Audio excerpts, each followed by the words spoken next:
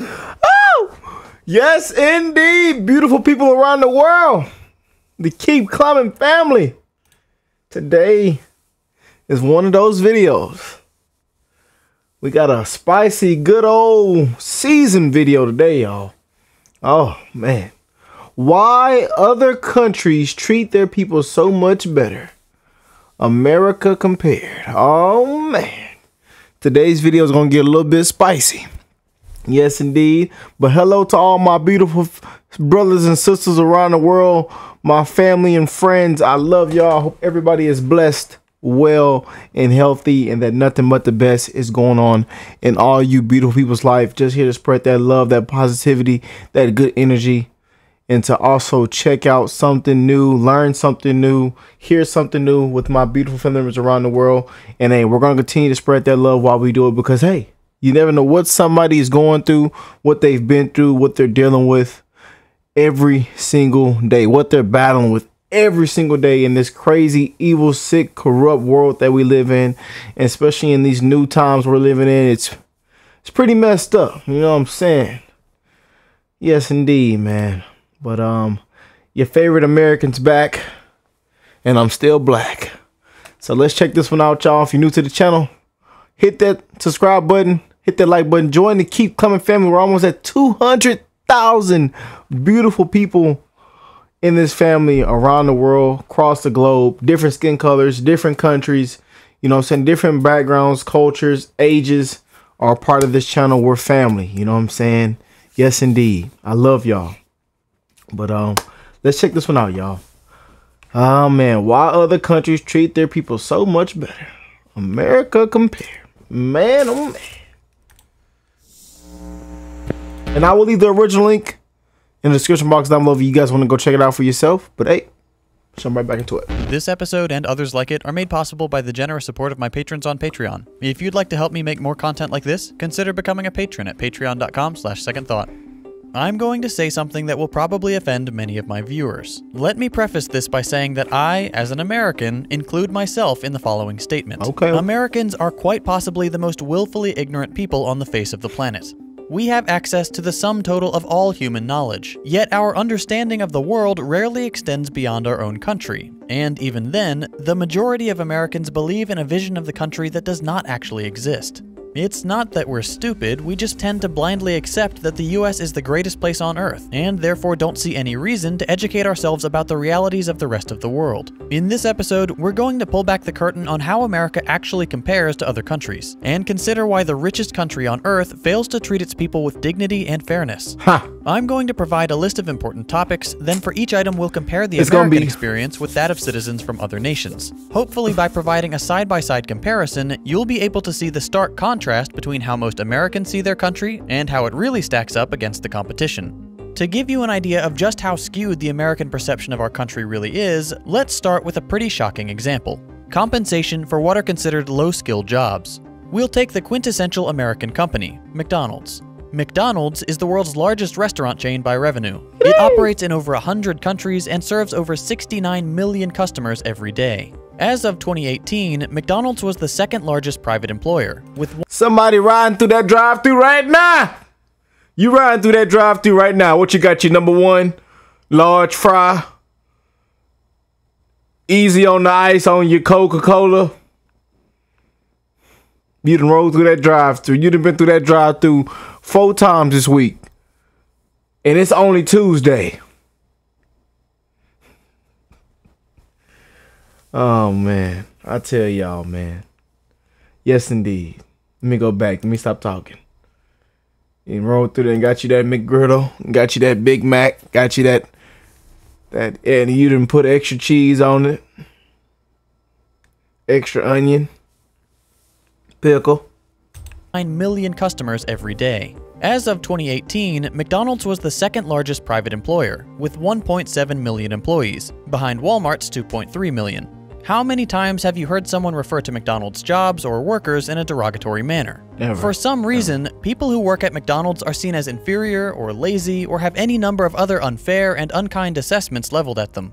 This probably stems from the old notion of flipping burgers being a job anyone can perform. But the animosity towards low-wage workers has grown significantly in the past few decades. And in America, McDonald's workers really do suffer a low wage. As of 2020, Facts. the average crew member at McDonald's makes $9 per hour. The average McDonald's cashier makes $8 per hour. The federal minimum wage in the United States is $7.25, a rate $7.25. I'm telling you, I remember I used to work at the Taco Bell. I said, lady, can y'all do better than $7.25? She say, Mr. Ricky, oh, Mr. Ricky, we'll give you $7.50. I say, what? I said, okay, cool. It was my first job, y'all. I was in high school.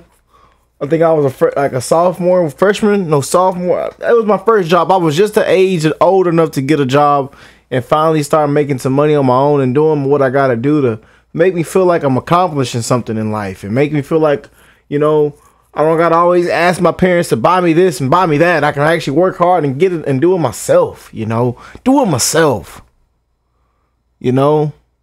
Buy something by myself. Go get my own hook. Buy my own shoes. Do that, you know. I get to finally do something for myself. Yeah, you don't realize until you get, you know, as soon as you get to about that 17, 18 mark, you know, so for some people, we kind of hit that light bulb, that click. It's a click. Everybody goes through that click. Some of us don't even go through it. But for the real ones, you go through it and you're like, man. You look at life, you see how the world is revolving, you see how people are running these businesses, how the government's ran, how just the world completely is run, how the currency, the dollar sign has completely everything. And you just see it all taking place in front of you and you'll understand what's really going on.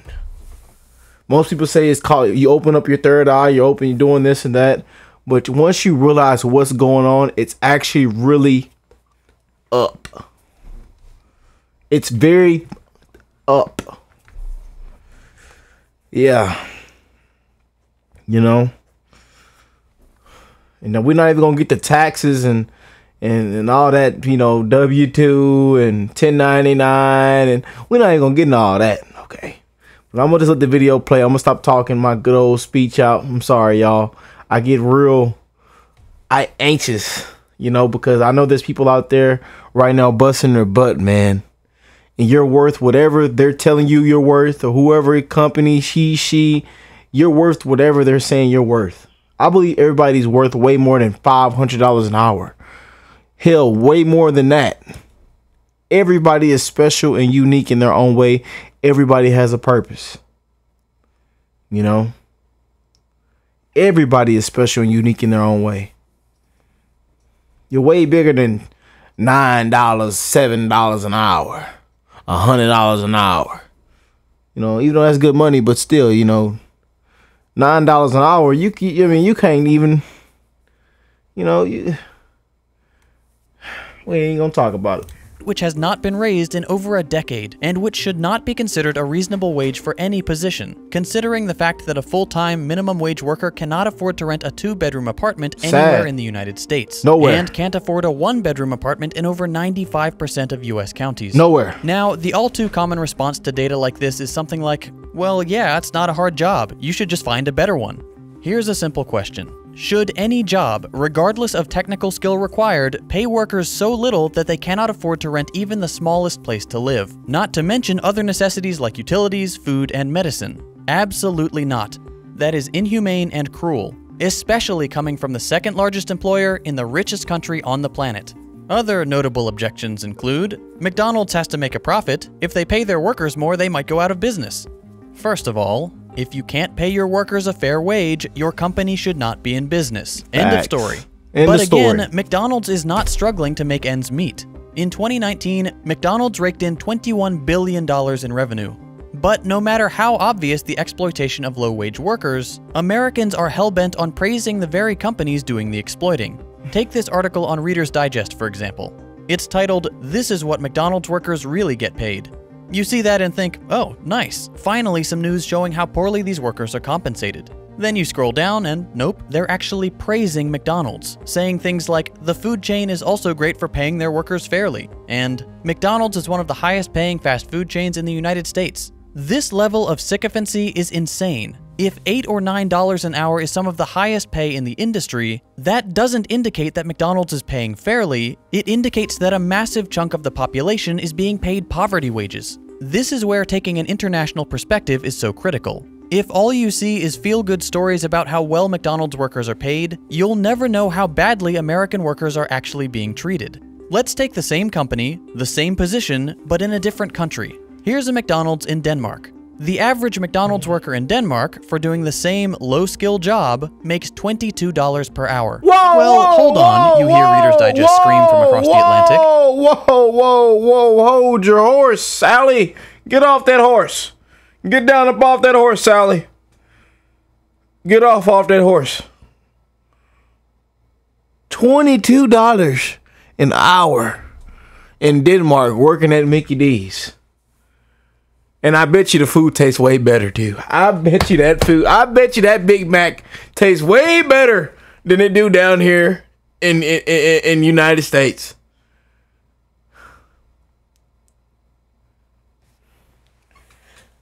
Oh, so you're telling me I go apply for a job up the street, because there's literally like 5 McDonald's up the street from my house right next to each other, and they might give me $8 an hour. You know, I'm gonna be struggling, can't pay this, can't pay that. Then on top of that, I gotta work 2 weeks to receive my first pay, to receive a paycheck to begin with. I gotta work 2 weeks. So I don't even get my check into 2 weeks. And I'm only making that amount. But you go over there to Denmark and I'm making $22 an hour. 22. You know, with 22, you can afford a car and somewhat a nice little joint to live. You know?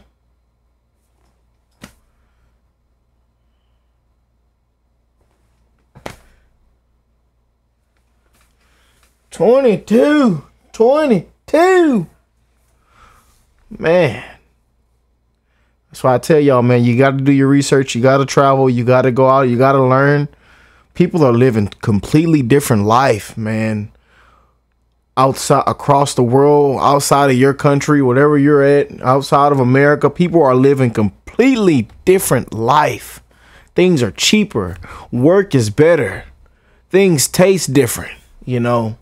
The people are more different and more friendly and more nice and caring and loving. But then again, there's always negatives and you know, there's pros and cons to everything, you know. McDonald's workers in America get paid vacation days after just a year of work. Wow, enticing. In Denmark, when you're hired at McDonald's, not only are you making nearly 3 times what you would make in an American Mickey D's, you also instantly have access to a full year of paid family leave and a pension. No slaving away for a year to prove your value to the company. You're hired and you're treated fairly. Simple as that. McDonald's can afford to compensate all their workers like this, but they won't, because US laws allow them to exploit American workers to the point where they're basically slaves, earning the bare minimum to survive, paying all of their income and often going into debt just to pay rent, and having no way to escape this vicious cycle. We are slaves because they're working such long hours. This is the case across all of America's low-wage jobs, of which there are many. The plight of the low-wage worker is incredibly dire. And all you have to do to understand that is look at how those same workers are treated in other wealthy countries. Let's move on to another topic, work-life balance. Fair wages are definitely part of this equation. If you're paid fairly, you don't need to work a second job, which will free up your time to be spent elsewhere. But we're going to focus on other metrics, specifically the length of the work week, vacation time, and parental leave. Let's start with the US. Most Americans would say that 40 hours per week is full-time. That seems to be the general consensus. But, in keeping with the country's exploitative labor practices, the hilariously named Fair Labor Standards Act does not actually define what qualifies as full-time. That's left up to the employer. Okay, why does this matter? Well, think of your past part-time jobs. Did you get any benefits? Healthcare? 401k? Probably not. Most benefits, when they're offered at all, are reserved for full-time employees. Companies don't want to provide benefits because they affect their bottom line. America is all about cutting costs, and providing workers with fair compensation is a cost. So, imagine you apply for a full-time job at Best Buy. You're offered the job, but they tell you they only have part-time positions, but they can give you almost full-time. They make it sound like they're doing you a favor, offering you more hours than normal part-time. But this is just another example of employers exploiting their workers. If you work 37 hours per week, you're essentially a full-time employee, but they don't have to provide you any sort of benefits. No healthcare, no vacation, nothing. This is a common practice. Companies will hire people, but keep them just below the threshold for full-time to avoid providing fair compensation. I've seen it happen. I used to work at Best Buy and they would do it all the time. And that's just the companies who are still trying to appear generous. Others will simply not offer benefits at all, or set their full-time positions at 50 or 60 hours per week. Sales positions are notorious for this. They'll often say, well, we expect you to work 40 hours, but all the top sellers are working 60 to 70 hours per week. This is coercion.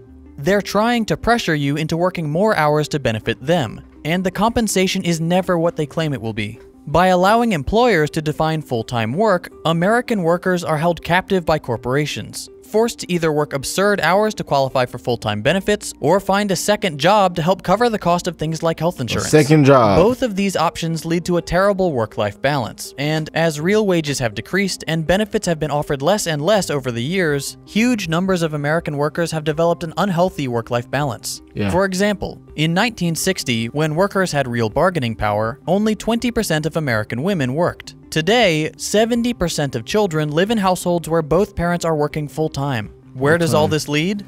As of 2020, over 85% of American men and 66% of women work more than 40 hours per week. We work 137 more hours per year than Japanese workers. Salute to all my hard workers out there, man. Some of y'all working hard right now, man. 2, 3 jobs, 30, 40, 50, 60, 80, 90 hours a week. Tired, man. My daddy died on the way to work, man. Feel me? He died on the way to work, bro. And that's quite frankly some of the stories that will just never stop. It's gonna be some of us that's gonna die on the way to work as well too. You probably got family members and loved ones that then died on the way to work too. Then died at work. You know?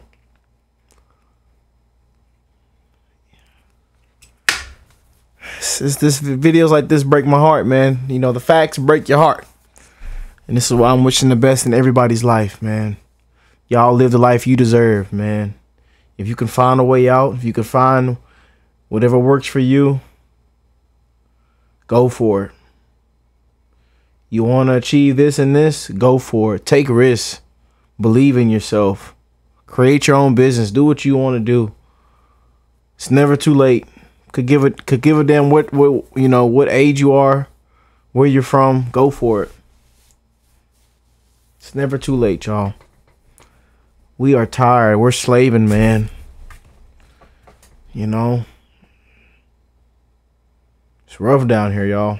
260 more than the British, and 499 more hours per year than the French. Why do other countries have such a better balance? Because many of them have laws that cap the length of the full-time work week. Companies are required to pay their workers fairly and allow enough time off for employees to maintain a healthy work-life balance. That's not the case in the US. Vacation time is a similar story. Whereas many other countries mandate that employers provide paid vacation and sick days, the US does not. In every industrialized nation, workers get more paid vacation days and holidays than in the US. Here's a depressing graph to illustrate just how poorly we treat our workers. France 31, Spain 34, Austria 38, America 0. 0 paid vacation days, 0 paid holidays. And remember, these are the mandated figures. Every Austrian worker gets a minimum of 38 paid days off per year. Even in the worst possible employment situation, they'd still get 38 paid days off. In the US, many workers are lucky to get Christmas or Thanksgiving off at all. And the odds that it's a paid holiday? Next to 0.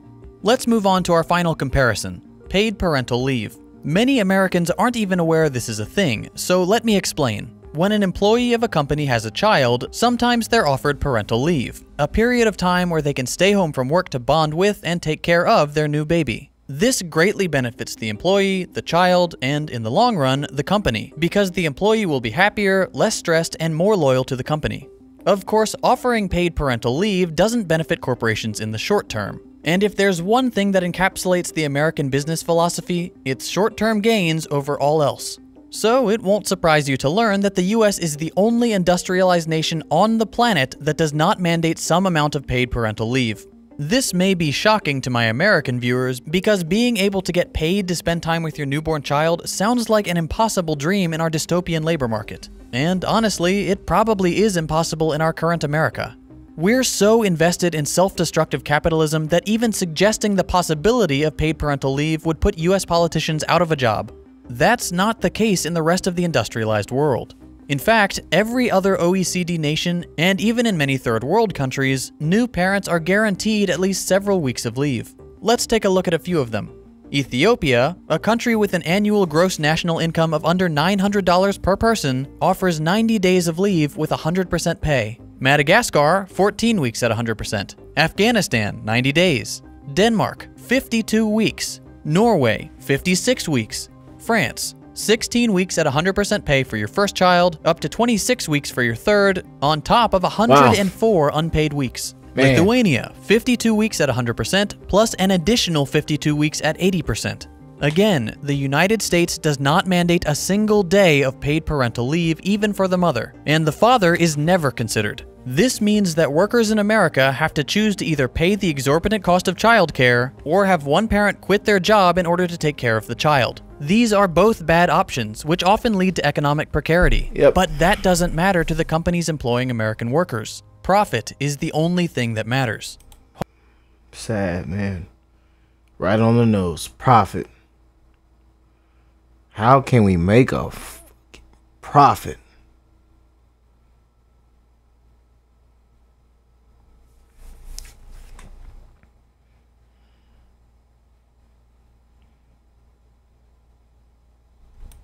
Hopefully, seeing these labor practices compared like this has made it clear that not only is the US not living up to its claim to being the greatest nation on Earth, but also that it consistently ranks poorly and often dead last in terms of labor metrics. Why is it that the wealthiest, most powerful nation on Earth can't pay their workers a fair wage, or provide healthcare, vacation time, or paid parental leave?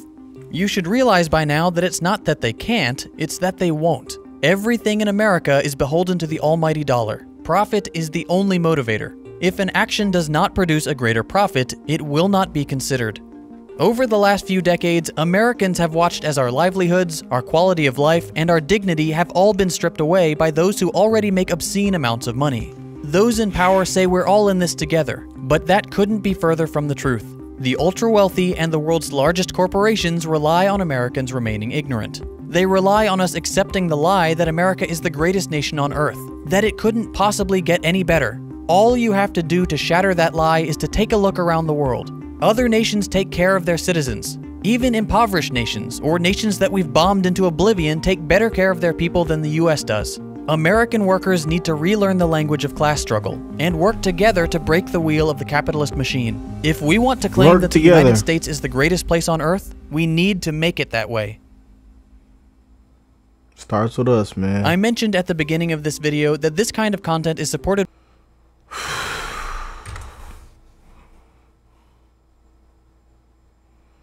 What Americans call benefits, Europeans call standards.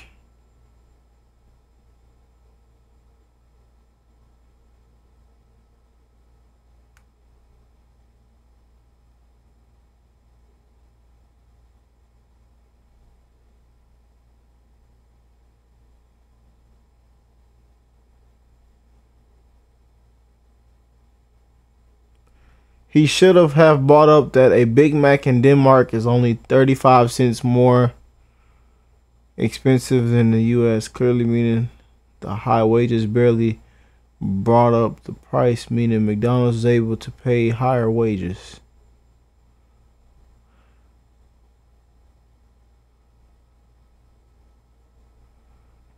It's strange to see what has happened in America over the past 40 years. My father raised 8 kids on a single salary. My father raised 8 kids on a single salary with General Motors, a union plant. We weren't rich, but we had a nice house, 2 cars, and we all graduated from college. I believe 2 things are different now. One is that corporations, billionaires have purchased the election since of Reagan. The Republicans paid by the wealthy have voted to restrict unions and slowly take away various social supportive programs that currently vote against voting rights in their districts where difficult times. They also vote for tax loopholes for the already wealthy. What I don't understand is why the middle class or poor vote for people who, oh man, who have opposite goals than they do. Why would a poor person vote for a billionaire who has done nothing but cheat others to get richer? We are destroying our middle class and are becoming a country of billionaires. And many of the paper people keep saying, please, sir, can I have another? Hopefully the young can do what their parents didn't and fight for themselves against the greed of pure capitalism. Oh, man.